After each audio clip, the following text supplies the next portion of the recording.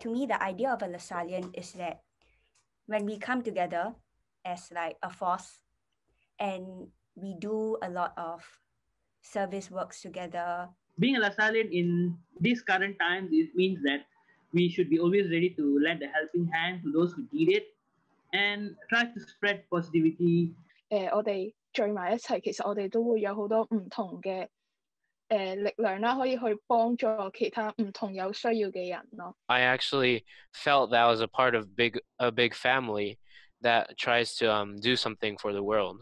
We're actually the bridge between the people who help and those who are in need. My opinion is setting a good example for classmates, living together and helping each other. Our Lasallian family is unique from other people. And I'm gonna be in this family for like a very long time.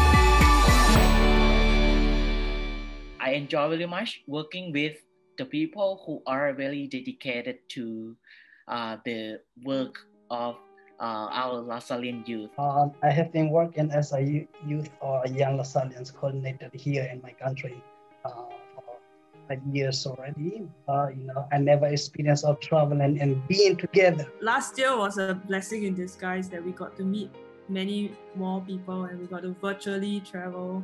Or before COVID, we only relied on the financial capability of a person to meet other coordinators. But this COVID gave us an idea that we could meet anytime if we really want to meet. We meet more often compared with the past 10 years.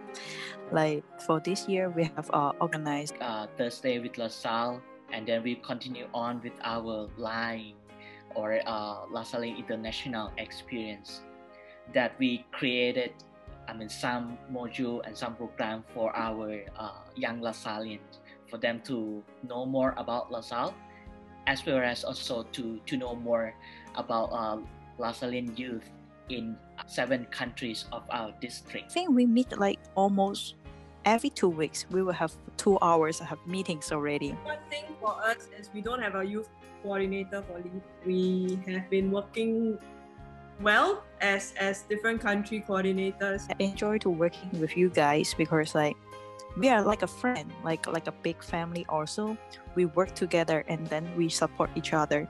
So that is what I really enjoy in 2020. Spending time with the youth coordinators, because we've all got so many stories to talk about.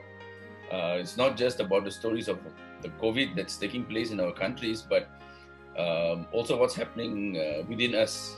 Very grateful that I got to learn a lot more about your reality, and especially now when the new normal, you don't even know when or what is the school calendar like. I'm thankful that we have these kinds of things because it reminds us who are here that wait, don't give up on it just yet. Okay? That there will be others willing to work with you. So I'm glad that I had a chance to chit chat with Brother Matthew, Brother Joseph, and Brother Nico. Although I've heard the names of these brothers before, but this was my first time having a chance to see who they really are and to chit chat with them.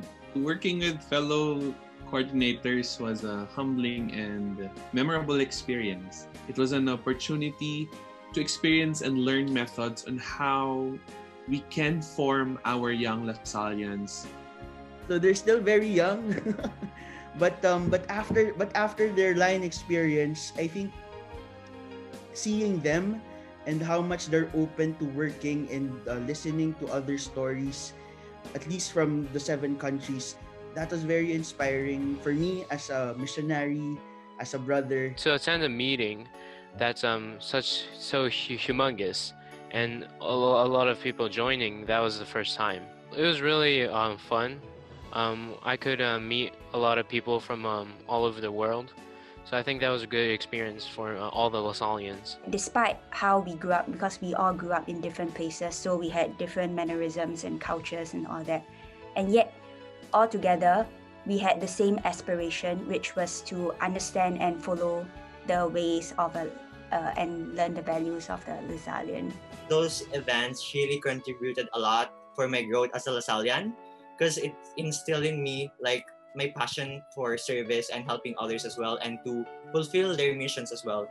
即係可以同唔同國家嘅Lasallian溝通啦，咁亦都可以透過其他嘅活動去幫人哋啦，令到人哋更加會明白到喇沙嘅精神咯。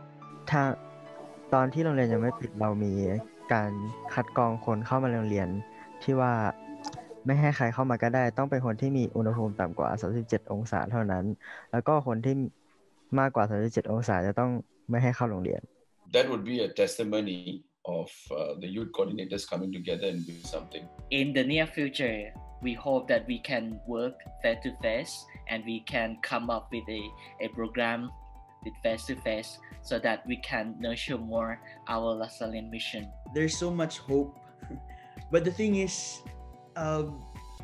it cannot rely on one person or it cannot rely on a group of people. I'm looking forward to have more young Lasallian here to get involved and become more active or Lasallian, so that we will be able to build a strong Lasallian family here. Also, we can get involved with our district. And I think that is a good thing for our district to keep young, because we hear what the young people say. Thank you so much for these opportunities, and I hope there would be more in the future, especially after this pandemic and when it's over. I think by doing it more people want to join, because it's going to be a routine, a really life routine.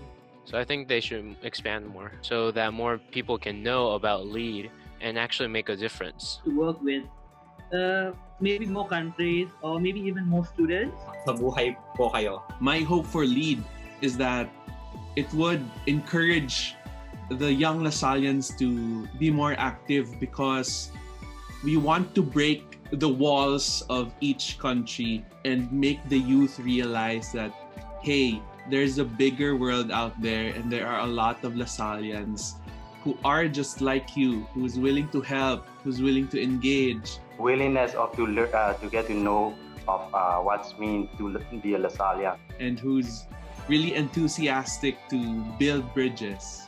So my hope for LEAD is that it touches more young people to participate in different areas in our world.